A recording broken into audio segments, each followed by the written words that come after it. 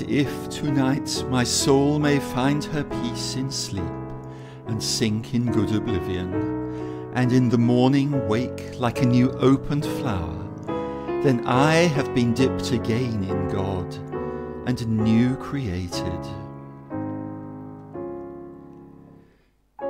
And if, as weeks go round, in the dark of the moon my spirit darkens and goes out, and soft strange gloom pervades my movements and my thoughts and words,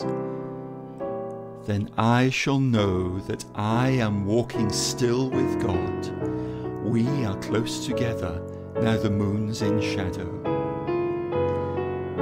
And if, as autumn deepens and darkens, I feel the pain of falling leaves and stems that break in storms, and trouble and dissolution and distress,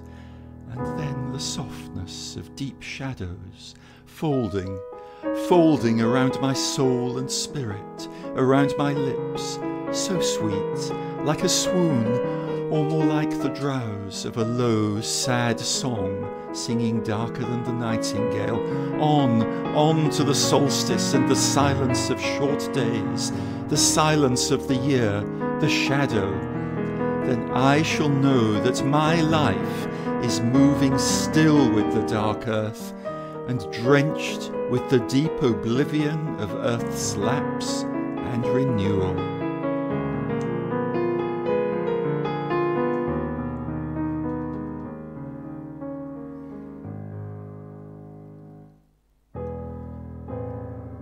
And if, in the changing phases of man's life, I fall in sickness and in misery, my wrists seem broken, and my heart seems dead, and strength is gone, and my life is only the leavings of a life, and still,